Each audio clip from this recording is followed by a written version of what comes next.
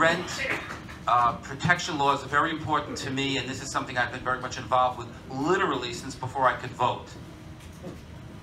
The best way to prevent homelessness in New York is to make sure that we have a housing system where people can actually afford to live in their apartments.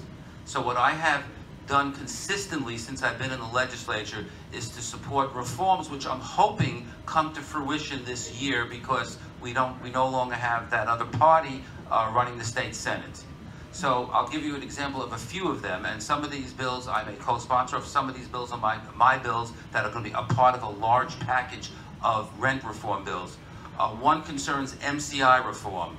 MCIs are major capital improvements, such as when a new boiler or roof or elevator is put into a building. The current law says that rather than the cost of the MCI being passed on to tenants as a temporary surcharge until it's recouped by the landlord, it is a permanent rent increase such that the landlord will be getting paid for that improvement forever and ever. Meaning if the landlord spends $1 million on a new boiler and roof, that the landlord could end up recouping $5 million over time. So many of us believe that perhaps the landlord should recoup the money that they invest to improve the building, and some people think the answer to that is no, but they certainly should get a windfall profit and get paid forever for that, so that the increase in rent remains in the rent base and every future increase is compounded on that. Likewise, individual apartment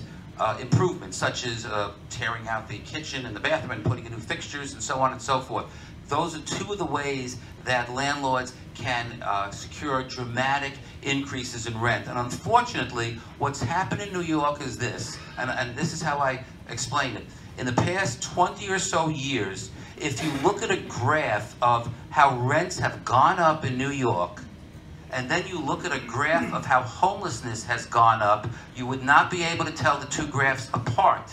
Because the single biggest contributor to the dramatic increase in homelessness in recent years has been the huge increases in rent and the fact that there are so many different ways for a landlord to get a rent increase. So the increase that a landlord gets for a stabilized apartment each year, which could be a couple of percent, sometimes it's 1, sometimes it's 4, whatever the Rent Guidelines Board decides, doesn't tell the whole picture. There are so many other ways rents go up. And we have a whole package of bills to try to address this situation.